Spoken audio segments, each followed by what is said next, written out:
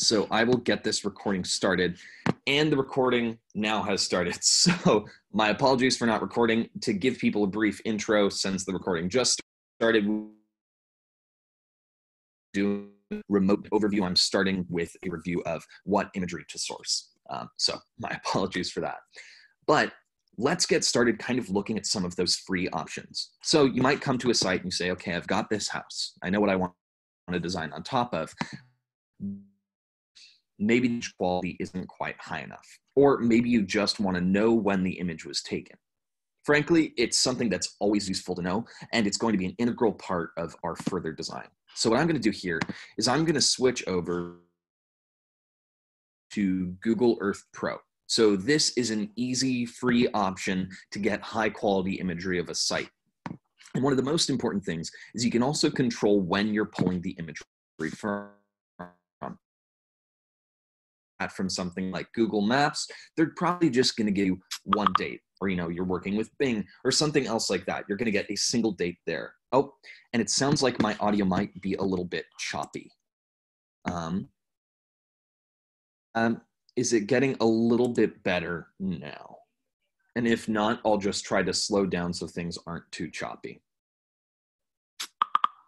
Okay. Sounds like things are maybe a little bit better. So I'll make sure to stay slow in case audio stays choppy. But so we've got this Google Earth imagery. This is free, and it's also, we can control the date, what imagery and know what the date is. So you can see here, if I come up here to this top left area, I can actually go through and I can select different dates. So you can see some of these dates, the imagery is not good. Even the most recent imagery of this site, it's blue, it's not real, but we can go through and we can actually look for what seems to be a good shot. Now, there are a couple things that define a really good image. First, we always want to make sure it's high quality, but especially when you're doing remote design, I'd say you want to get an image that is before or afternoon, something where you have pretty distinct shadows on the ground. In fact, earlier or late you can get that, the better it is. And the reason for that is because we're going to be estimating the height of this building based off of the shadows on the ground. We're going to be estimating the height of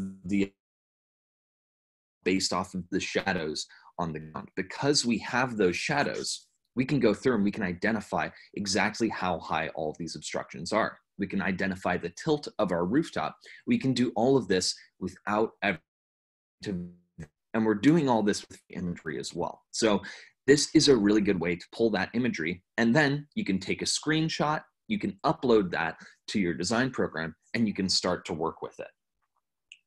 So let's switch back over to HelioScope. And I know that somebody raised their hand. Please feel free to put your question in the chat. I'll try to answer it as we go along.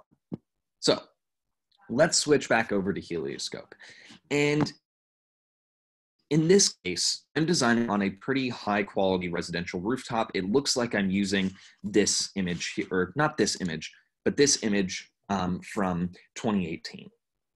Decently high quality, but maybe I want something that's better. Maybe I have a drone image that I want to upload. For any of those, I can go to advanced overlays and upload an overlay. And in this case, I've uploaded this overlay from Nearmap. If I come up, apologies, the pop-up makes it a little bit hard to select this. There we go. I switch over and I say, okay, I'm going to pull this image. You can see the date of the image down here. And this is actually something that's pretty nice for me to mark as well. So if I come here, you can see I've titled my design. I'm doing the full roof, but I've also got the date that this image was taken. Now that we've got this date, we can go through, and the first thing we want to do, and this is going to be moving into the shade-based height estimation side of things, first thing we want to do is make sure that we are actually considering how high everything else. Now, to start, you know what, I realized that I didn't really go over sizing the overlay. So I will do that really briefly. When you upload an overlay, you're going to have the ability to move this around, to edit the opacity, to do all these things. You can match up certain things on the ground, make sure that this actually does match. So you can see this Google image was taken at a little bit of an angle. So the near map image does have a slight shift in what's going on, but I'm marking options on the ground to try to match it. So I've got something like a tennis court, or these various buildings, or a tree, a pool, anything that has an easy, distinct line. One of the really good ways that you can match some known dimension. Like, let's say you know that this tennis court is X feet long. You can draw out that line just as a straight line, and then you can match up the overlay to it. And it sounds like things are still a little choppy. So I'm gonna try to get a little bit closer to my internet router. My apologies for this. I think this is of the wonderful restrictions of COVID coming in and everyone needing to be on the internet all at once. So I'm getting as close to that router as I can right now. Let me know if that works, and if not, I can try to, I'll get even closer. I just have to move some stuff around in my apartment. All right.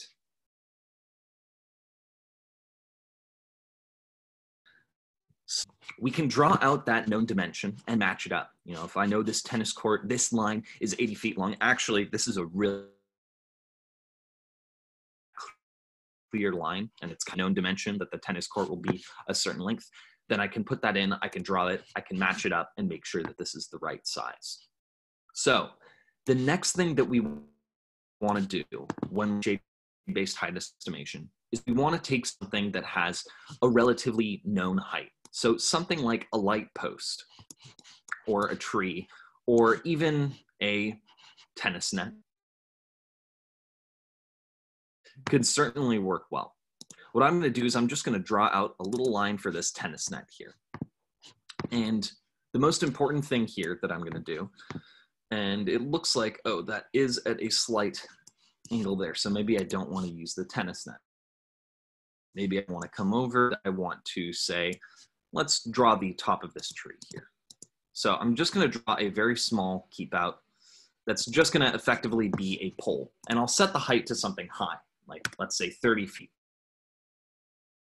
for me to see, or maybe I'll even do 60 feet. You can see this casts a pretty wide range of shadow on the ground here.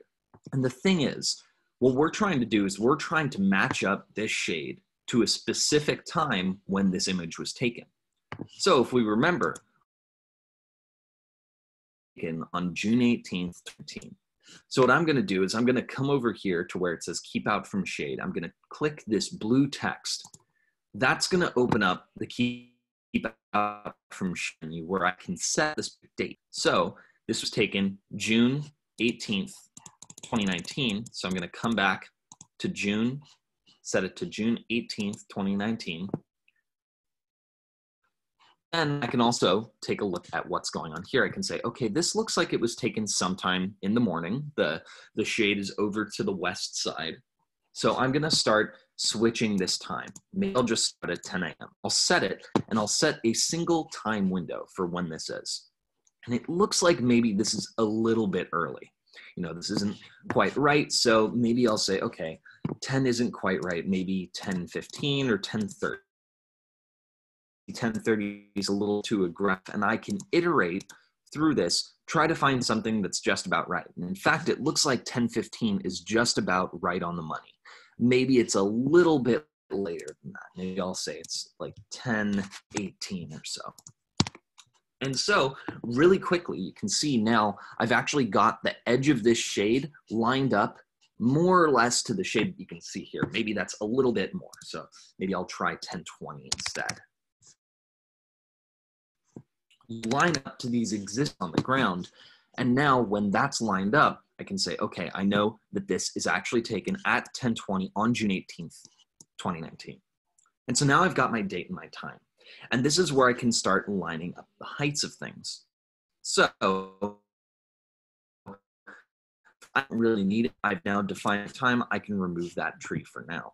But I can start defining my field segments. So I can start drawing out my rooftop, and I can start defining my obstruction. With a single point, I can say, well, it's got about this diameter. Let's see how high that is. It says this is about 32 feet. Now, instead, I can say, maybe it's 9 feet. And now I can see this matches up pretty much exactly with the dimensions you see down here. And so that's how I can get those exact heights. I can get the exact height of the roof. I can get the exact tilt of the rooftop as well. And so for designing the tilt, one of the things we might want to do is I can come over here and I can start drawing out this roof. And the roof tilt, well, there are a couple ways to do this. First, what's important to note is that there's the common range of roof tilts. When we haven't visited the site, roof tilts tend to be between 4/12 pitch and 9/12. And that pitch is the distance that it covers. So for every 4 inches up, you have 12 inches of distance covered. And that's typically between about 18.4 degrees and 6.8 degrees. So I can come in here and I have a residential profile already selected, so I don't have to do anything too crazy, but I can come in, double click to finish my shape. And what I'm gonna do is I'm gonna set this to now the top edge of my building. And because I've got a shadow on the ground here, I can start modeling exactly how high it is. So I can say maybe this rooftop is about 12 feet high or so. And you can see that doesn't quite match up with the shade here. So it's a little 14 feet, just about exactly correct. And so I can line up this first edge, and then I can make these appropriate modifications. I can say, oh, okay, well, it looks like actually this roof edge here a little bit further in. Maybe this is a little bit further in as well. And maybe this bulges out here. So really quickly, I can actually define the shape of this roof and the exact height. And once I have this one designed, I can actually, and actually one of the other things I should probably do is go back here, deselect it. And now it looks like the tilt is not quite correct, right? I can look at this line, I can see it doesn't quite match up with the angle of this. So let's start changing the tilt. 18.4, okay, that's not quite correct. Maybe 22 degrees or so. Maybe. And we can just start doing these really obscene tilts and matching up what is on the ground here. And maybe this isn't the best place to look at it. You know, maybe I want to go somewhere else to figure out that tilt. But for now, I can say, well, even if it's a little hard for me to see that, maybe I'm going to select something like 18.4. So let's say we find ourselves in this situation. I'm not quite sure what I want the tilt of this rooftop to be. Well, around this. And this is really important. Oh, and it looks like my internet connection is a little unstable again. Let me know if continuing to out. But there are a few ways to budget around what's going on here. And so let's draw a new field segment as an example here. So I'm going to draw out this completely new field segment. I'm going to draw that first line and finish this shape. Oops. So now I've got these two roof edges here. And look at this one here, 9.7 feet. So I've got this tilt of 18.4 degrees. Let's say I have a much higher tilt, or even a tilt that's a few degrees off. Let's say I have something like a 20. You see that goes up to 9.9. So when I have an 18-degree tilt, it's 9.7. When I have a 22-degree tilt, it's 9.9 feet.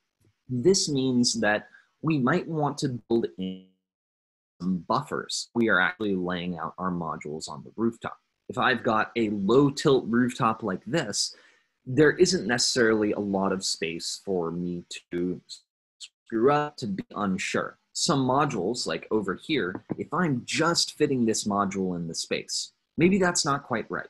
Maybe I want to take a little bit of a setback to about, let's say, 4 degrees or so, and I see that goes from 9.6 to 9.9, maybe I give myself a setback around the edges of the field segment. I say, okay, you know what?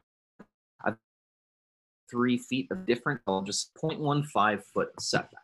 It's not that much, but what's important here is that then gives me this buffer. I can say, okay, you know what?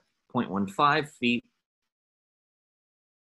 you know, it's just about an inch on all these sides of the rooftop. That's the buffer I need to make sure that I can fit these modules into this space on the rooftop. Now, maybe I want it to be something larger. You know, if I've got a really high tilted rooftop, let's say it's 30 degrees, you can see now this is 10.6. So if it's maybe between 30 and 35, oops, that's a 10 to 11.2 foot difference. That's a lot of space that's going to change. So maybe I have to increase my buffer if I'm going to have that's just that high.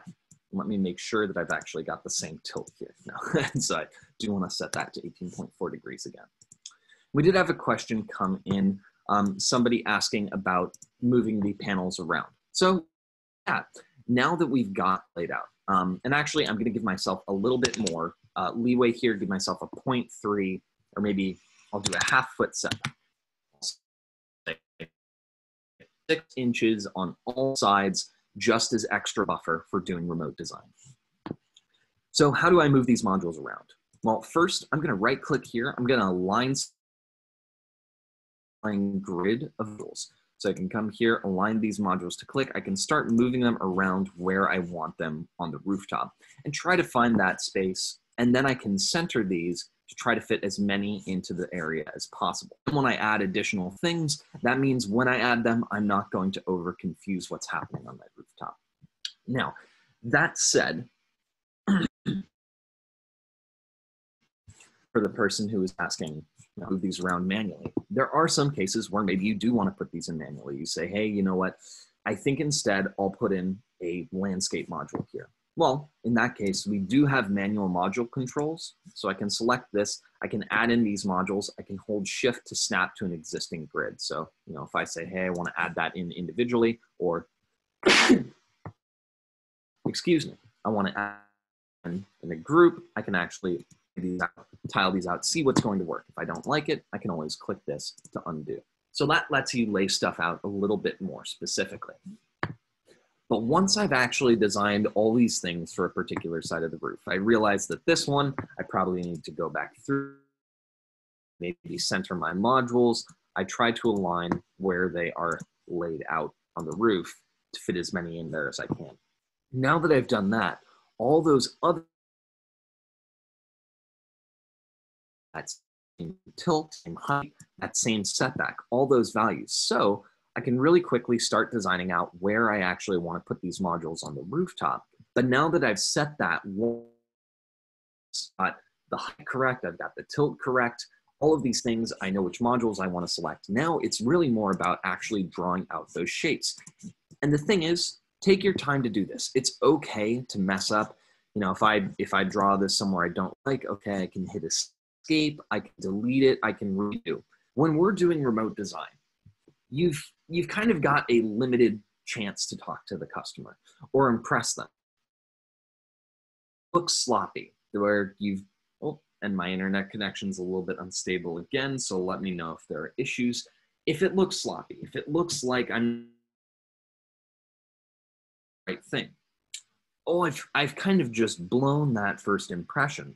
So I want to make sure that whatever I'm doing, I'm taking the time to say, okay, let's actually draw this roof out carefully. Make sure points are all where they're supposed to be, set the alignment of my rooftop. And when I'm doing that, when I'm taking my time here, when I'm drawing out these field segments correctly, it means that I can actually, you know, I can come through and I can have this really detailed view of their house. You know, they're going to come and say, wow, you actually took all the time to draw this out. And even if I'm doing this relatively quickly for me, this. This is easy for me to do. Maybe align these modules to be a little bit lower here to avoid the ridge line. You know, I can go through, I can draw all this. And let me add last roof segment here.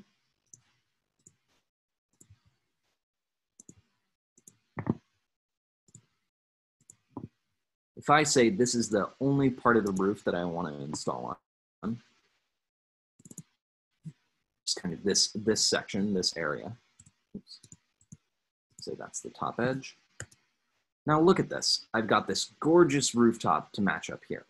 Now there are a few things when we're doing this. First, you notice that I'm a little bit higher than these other sections of the roof because this height is based off of, you know, the height that I'm getting here is because this rooftop is a little bit wider than these other sections. So maybe I want to make that a little bit lower. I say, okay, this is 13.5 feet or so. Then I can match up those ridge lines exactly. So you can actually put all those modules where I want them to be on the roof. If that's even less, maybe 13.3. Boom. Now I say, all right, I've got a pretty well designed roof. Probably want to consider is I probably want to consider some of the shading elements that are around my rooftop here. So I do have this tree drawn out. I said, okay, I'll use that. Let's delete it for now. I don't really care about that tree's shading on this part of the roof. And let's start designing the obstructions that actually matter for this rooftop. So, this diameter. So if I'm using the tree tool, I can just come out here, I can match that diameter, I can make sure it's about the right height. You can see here, this is actually a little bit too high. Maybe I say that's actually more like a 35-foot tree, maybe even lower. Okay, so instead of 35, maybe it's more like 25 or so. So about 25 feet, I can grab this and I can click and make it maybe a little bit smaller or a little bit bigger. You know, I can edit that and pull this up to actually give it the correct height, the correct diameter as well. So I can say, okay, maybe that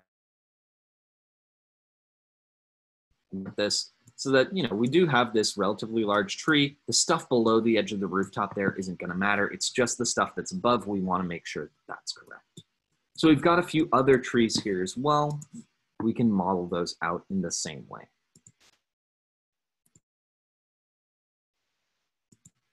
You may be thinking, well, I can't really see the shade on the rooftop here, so what does it matter that I'm actually drawing these out?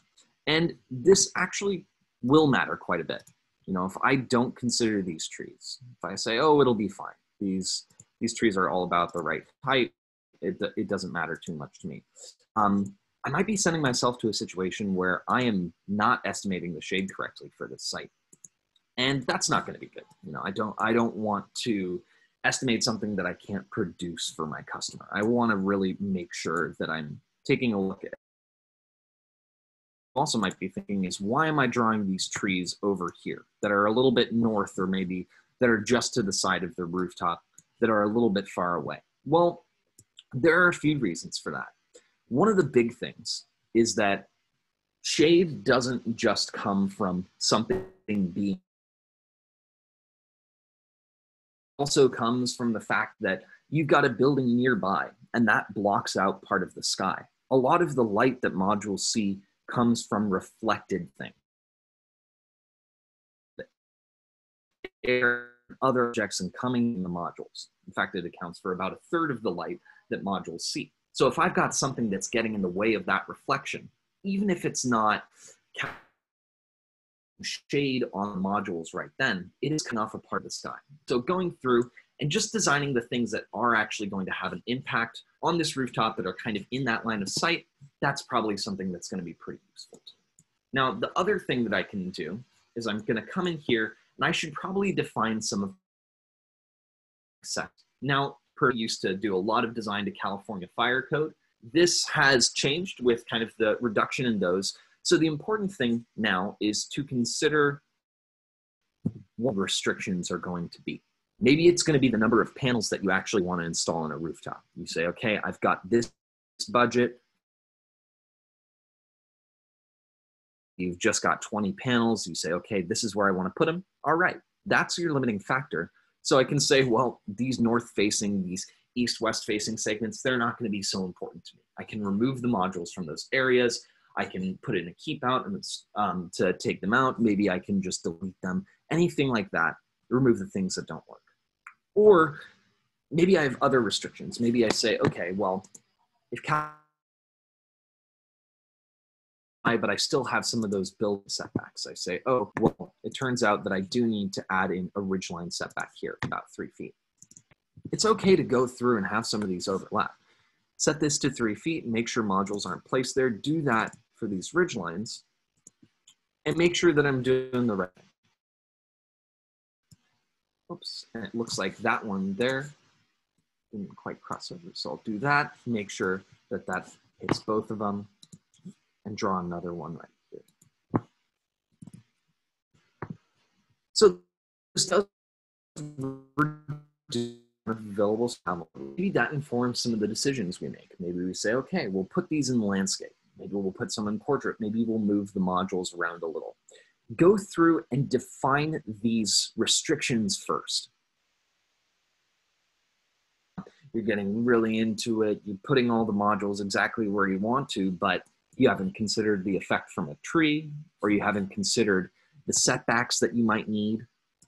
Well, that might get you into a little bit of trouble, because all of a sudden now no longer can place modules where you thought you were going to. You've put in a lot of work, and it turns out you were just going to change that anyways. So don't necessarily worry about the layout of these modules to start. Figure out the roof tilt, the module you want to use, that you have as a default, but then lay out those obstructions, lay out those restrictions, and then come back through and make those additional changes to the rooftop. Say, okay, I want these modules over here. That's fine. Maybe I say, okay, now this is where I'm going to add in this chimney that I've got over here. It's relatively tall. I can add that in. I say, okay, maybe it doesn't have a huge setback, maybe just 1.5 feet. So I also know that height's got to be a little bit bigger since I've got it off the edge of the roof. And you can see there that that's matching up the shade on the bottom there. Oh, and maybe it's a little bit higher. Maybe I say, okay, that's more like 20, not 120, 20, 25. There we go, 25. There we go. And so I match up the shade on the ground there. And now I actually have how high this object here is going to be. Great. So that lets me set those restrictions. Now, the next thing that I'm probably going to want to consider are my shade restrictions. And actually, we did have a couple come through. Somebody asked, somebody said the connection's not good. Have I done this webinar a few times? I unfortunately, so this is something that I'm putting together as a response to the coronavirus pandemic, thinking, how can we actually help people do remote design? So if it's high quality, I'm more than happy to run it again or record it by myself in a room and make sure that you have higher quality audio. So my apologies again for being a little bit unstable. Somebody else asked, once you set the height for a new segment, does the system automatically set the same height for the other ones that you added? Yes. So it automatically sets all of the other things that you have. So whether you've set your setback or the modules you're using, the height of the field segment, all of that, that all are actually, like once you did one, all of that's going to be copied over to the others, which is why I didn't have to set the height for all of the rest of these. So next thing I probably want to consider, and actually I'm going to come through here. Maybe I say this isn't quite tall enough. Maybe I'll say this is more like a 70-foot tree. No, this is like a 90-foot tree. It's pretty 60. I'm just going to match up the shade for all these things on the ground that I think are going to matter a little bit more. So this is a 50-foot, 45-foot tree. Just want to match up all of those. Add another tree here because we've got this this incredible cluster of trees, and maybe say this is going to be about 60 feet high, 80 feet high. I can come through. I can start matching this up to exactly what's happening on the ground here. So I've got this relatively, it looks a little bit funny, but that's going to get us some pretty high quality shade estimates. So one thing that's worth noting, is this process that I've talked through here, this shade-based height estimation. This process is high quality enough quality estimate for shading analysis as LiDAR, or better, actually, in most cases. We did a study with NREL. They took a look and oversights, they said, all right, this process lets you get the same quality estimate for height, for shading, as 3D data. So that means that you no longer have to go visit a site if you don't want to. This really helps for if you're doing something that's going to be remote. You don't have to come through and say, oh, I have to get up on your rooftop or make the customer get up on their rooftop or anything like that. You can do all of this remotely. All of this in what the results are going to be.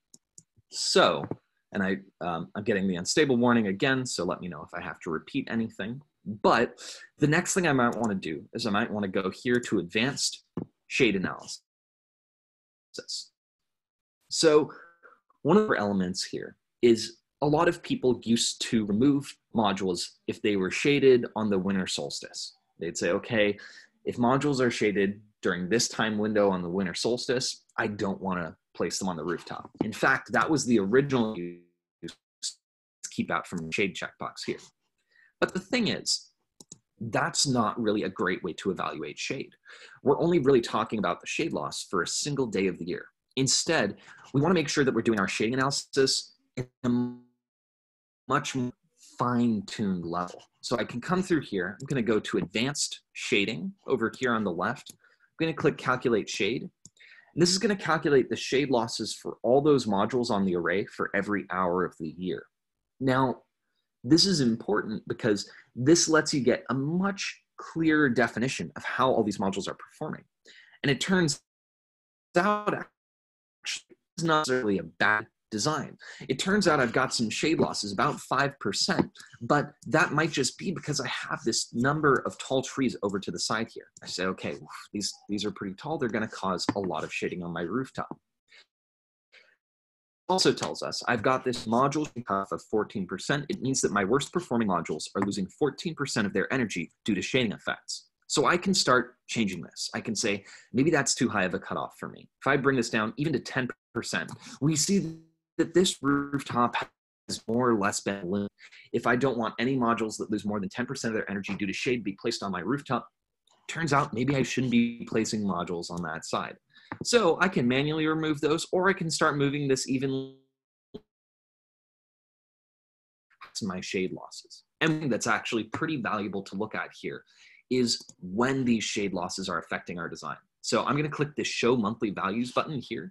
And you can see if I take this all the way back up, we're actually performing pretty darn well in the summer months. Between March and September, we've got a few losses due to shade, but they are not bad.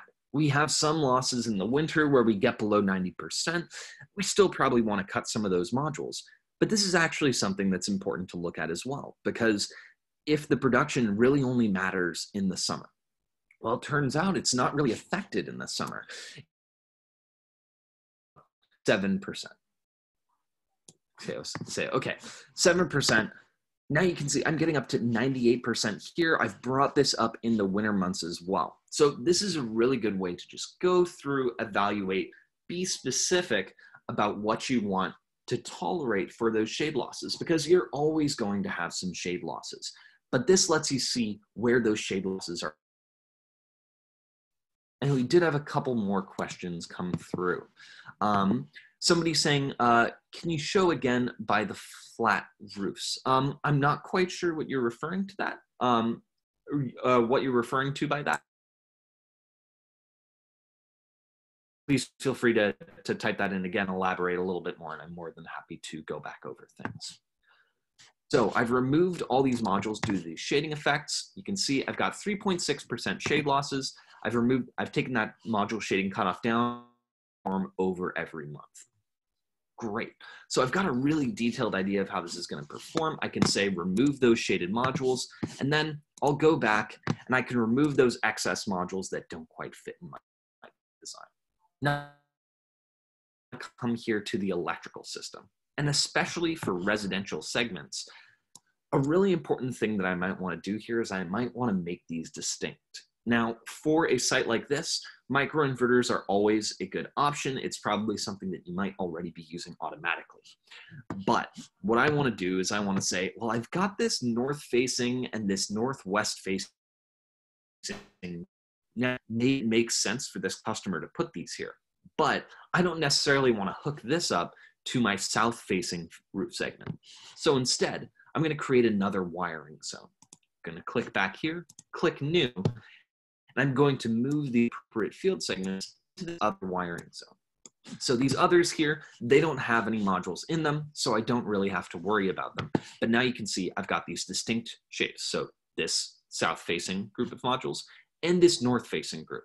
This is also really important to do if you have string inverters. You don't necessarily want to mix those different orientations within the same string inverter, particularly if they're small. So you just go different wiring zones and you avoid some of the mismatch losses that might come as a result. Looks like we had a couple questions come in. One of the, yes, so somebody's saying one of the challenges that I have is getting accurate production estimates as there are so many variables and I lose confidence in the numbers. I want to give information as best as possible, but when I compare to, let's say, PV watts, the production is sometimes really different. One of the big things there, so I'm going to save and exit here. So save and exit to get out of the design. And we're thinking, all right, we're a little bit unsure of our production. The thing is that you're always going to be a little bit uncertain about your production with solar. But what you want to do is you want to come up with a scenario you are as that production as you can be. Now, there are a few ways to talk about this. First, let's say you're comparing to something else. You want to make sure that you are comparing with kind of as apples to apples as you can. So if I come to the condition set here, this is where we're compiling all of our environmental effects that are going to affect our array for a simulation. But you see, this says I'm using this TMY prospector data. Now, if you're using PV watts, you're probably going to be using TMY ground data. So instead of this prospector data that's been automatically grabbed, I'm going to want to come in here, new conditions. I'm going to create another condition set. Oh, there we go. And I can select different weather files. So if I were designing in this site, I can actually zoom in here. I can see where these weather files are being pulled from. I'm pulling this TMY3 file if I'm using PV watts. So I can select that. Maybe I'll call this my TMY3 file. And now I can actually use that weather file instead. I can match that up to something like PV watts. Now, another thing important to consider here is weather is variable. You know, if you do a simulation, you install it, and then you try to look month to month or day to day or hour to hour and say, why isn't my production exactly the same as what I simulated? And a big part of that is weather is variable. It's always going to change. Weather can fluctuate a pretty big amount year to year, can fluctuate something like 20%. And that's from a core average. So you might have something that you have a great year, you have so much production, you're absolutely blowing it out of the water. The next year, and actually something that's interesting, I believe Green Tech Media took a look into this recently. The past few years, or no, it's Solar GIS. Solar GIS, I think, took a look into this recently.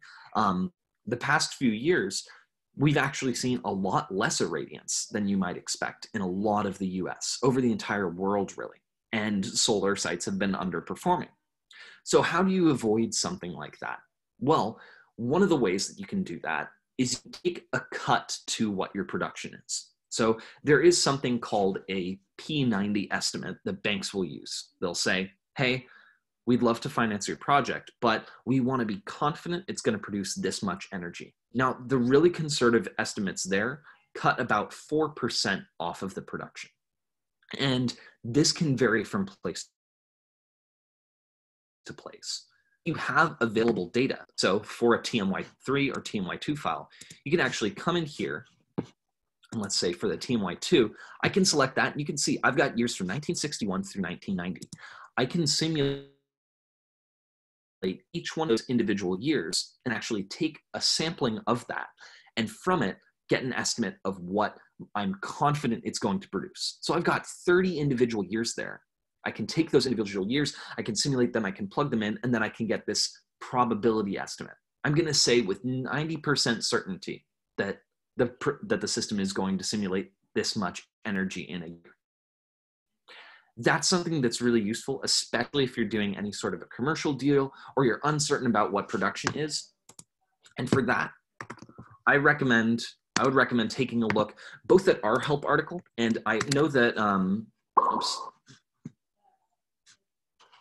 Sorry, I'll just put that, here we go, I'll put that in the link here.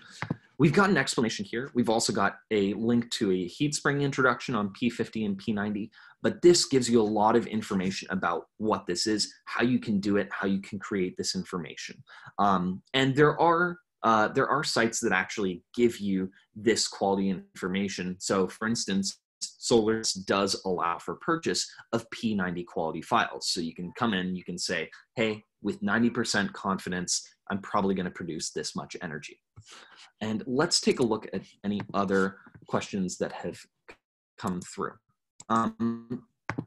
So something else that someone asked, somebody said, how do you compensate for larger angles of satellite photos that happen the further north you go? So let's say you're designing in Edmonton in Canada. So this is actually something that I've talked about a fair amount. I've conferenced in Canada the past couple of years. And it was in Calgary, and satellite images often came up as something that wasn't quite right. You know, you get a high tilt on your satellite image. So there are a few ways to deal with that. The first off is, if I'm coming in and I have something like the Google Earth imagery, you can see, even though this is, you know, in California by Google, you know, this is a few miles away from Google's campus, and this is the quality of imagery they took.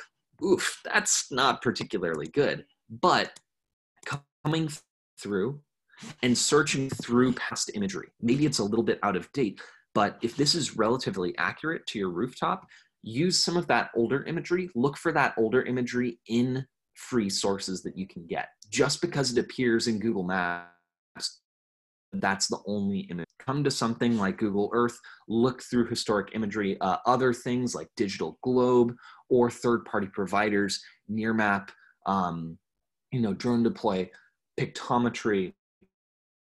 Places are going to be trying to take photos of where you are actually located. And so they're going to have some historic imagery of the site. Now, let's say they don't have that. That's okay. This is where something like a drone is really going to be useful, because instead of you having to guess, you say, oh, I've got a lot of tilt on this site. I think it's going to be about this large. The thing is, that tilt can hide a number of other things. It can hide things that are on the roof, maybe vents. You thought, oh, I missed that vent. Now I'm going to have to remove some of these modules. Instead, take the time, go out, fly that drone, take an image, and you can use that to design.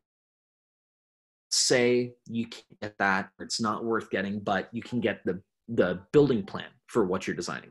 Use that building plan, take it, upload it. It's got all the things drawn out. And so you can go in and you can estimation. If that still works for something that's nearby, great. Go in, get the height if you're not getting that from the building plan, and just build it up from there. And so it's like, you don't necessarily need to depend on that satellite imagery. Getting that imagery other location, perfectly fine. Get it, design with it, make sure it's scaled appropriately, but that'll let you do what you're looking for. And just checking, and I think that was the last open question. I'm going to keep on moving here, because the next thing, oh, and my internet connection's a little bit unstable again, but the next thing that I want to talk about is then this comes to various exports. First, I'm going to simulate reports here, but we have a few exports that you can use to take this to whatever that next step is. How do you get them? Well, if I come back to the Designs tab here, I can get a single line diagram, I can get the layout image. And the thing is, these are good places to start. They're not necessarily they're not necessarily going to be immediately permit ready, but or you've got a designer that you're working with, anything like that. This is where you can get that information and send it to people very quickly. So I can come in, I can say, hey, I've got this CAD file, I've got this single line diagram that I want to send to you, and make further edits from there. Well, it's really easy to grab these and make those additional edits. So instead of you having to just have that initial design and not quite be sure where to go from there, you can at least send this off as something where you're starting. And we did have another, oh, okay. So I can come over here and I can say, look, you see, there is actually a pretty big difference between these weather files. So it is worth me coming through and simulating different weather files. Kilowatt hour per kilowatt peak, you know, they've got about the same performance ratio.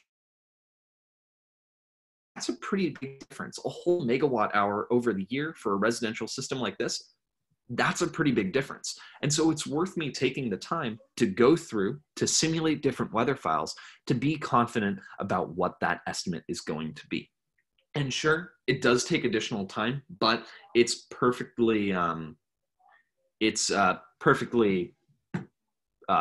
acceptable to take that extra time to do it. Now, the other thing that you can do is you can also send share links with HelioScope. And this is something that we maybe don't emphasize a ton, but especially if, let's say, you've gone out and you've made some sort of sale, or you're working remotely. You know, you've got your team, or you've got a different company who you're working with, and you're trying to send this back and forth, you're trying to work on it. Well, you can send them a share link here. So I come to sharing, share link, I can get this share link and it to someone so that then they can access the design, they can take a look at it. So you don't just have to be limited to, I can only show this to you in person, or this has to be dependent on a certain location or a certain individual. You can send those share links around. You can make sure that people can actually take a look at what you've designed, and they can do it quickly. Now, the other thing that we probably want to consider when we're doing designs like this is just, how do we maintain that social distance, but do something that is more personable? Because that's really what's still going to distinguish you from the competition. Being personable, making sure that you're still engaged with your customers. Now, you may not be able to talk to them in person, may not be able to do the things that you previously used to be able to do. Maybe you can't do your rooftop walk. Maybe you can't go and take dimensions. Maybe you can't really have a face-to-face conversation with people. So I think Desmond probably talked about this in last week's webinar a little bit, but just going through, you know, think about what you'd typically ask somebody for, or what you'd go and you'd measure yourself, and think about how you can kind of consolidate that and make it easy for someone to work with you. Say, hey, let's set up a video call, walk around your house, talk with me about what's going on. Like, what do you need? What's on the roof there? Let me take a view so I can actually get a pretty good estimate of what the tilt's going to be. You know, any of that, set up that video call, or say, hey, can you send me an image of the AC panel so I know what's going to be going in there? So you can make sure that you're actually sizing stuff correctly.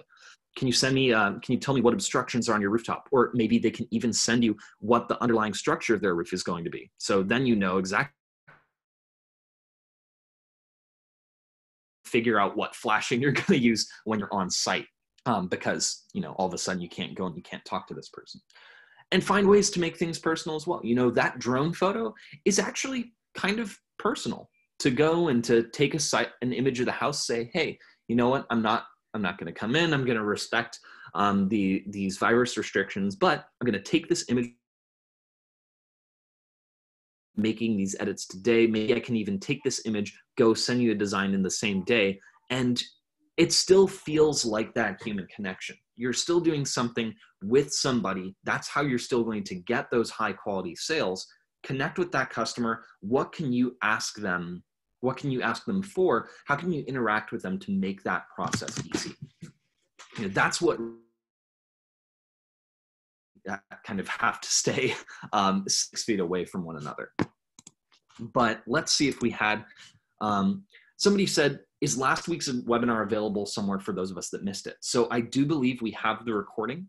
Send us a message at support@folsomlabs.com and send you that recording. And that was Desmond going over his tactics for remote sales, which is definitely something that's really valuable. So he did remote sales when he first moved out to the West Coast. He had been a residential salesman in Florida, and he actually improved his sales numbers by developing these processes, these kind of, you know, I don't want to say temp because it is more human than that, but developing processes that were standard, that kind of set everything up for the customer. So instead of just treating each one like it was completely new, walk through the door, have that conversation, he couldn't. He was remote. He had to be a little more, you know, plan out.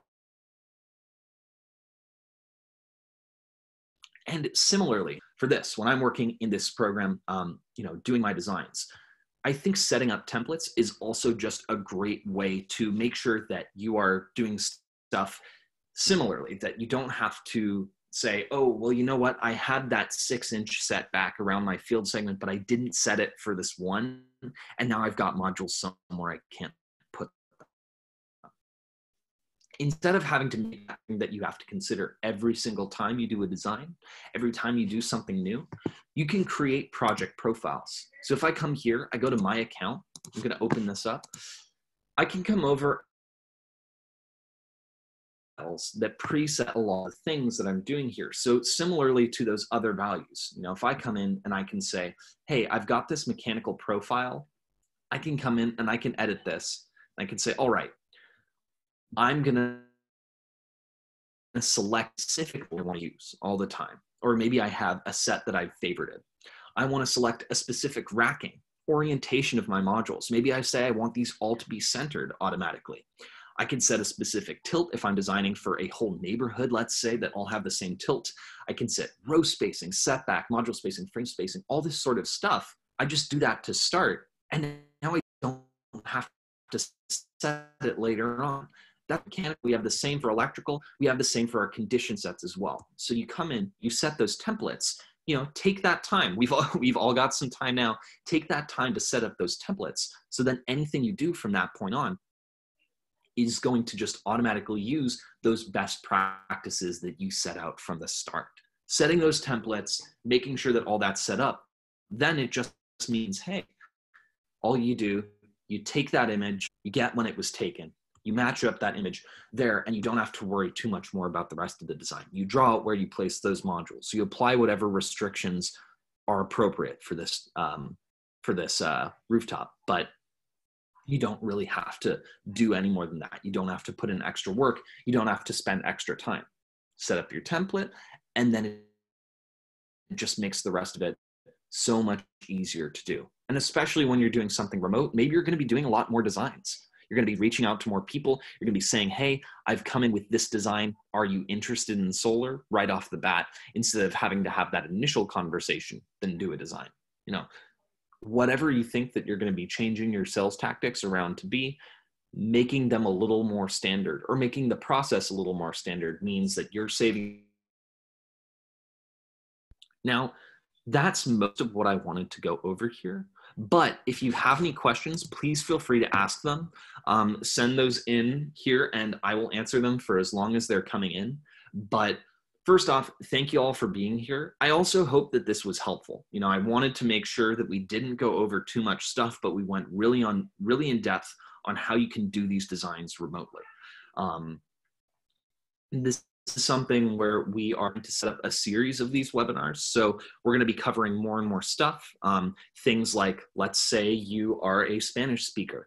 We're going to be doing a Spanish webinar. Or if, let's say you are, you want to be talking about design optimization. That's something else we're going to be doing in the future as well. Going through saying, all right, we've got our designs. How do we optimize them? How do we make these as we want to make sure that we are designing stuff that is valuable for you in this time. It's all going to be free. It's all going to be as useful as we can make it. And if you have stuff that you want us to cover, please send us a message, send us feedback. We want to make sure that that is there, that that's available for you, and that we're offering whatever expertise we can to make that process even easier for you. So hope that you're all doing well. I know that, you know, we're all going probably a little bit stir crazy. This is a few weeks inside for me, a few weeks more than I might prefer normally, but you know, we're all getting through this together. Solar is going to be okay through all of this. And you are going to be strong in making sure that your business moves forward. You're going to be able to do this remotely. You're going to be able to get efficient. You're going to come out of a stronger business because of it. So thanks again for attending the webinar. Doesn't look like we have any questions, but if you do, send us to them at Folsom Labs, support@folsomlabs.com, put a comment somewhere. We're going to be more than happy to answer that. And I hope that you all have a great rest of your week, great rest of your day. Stay safe out there.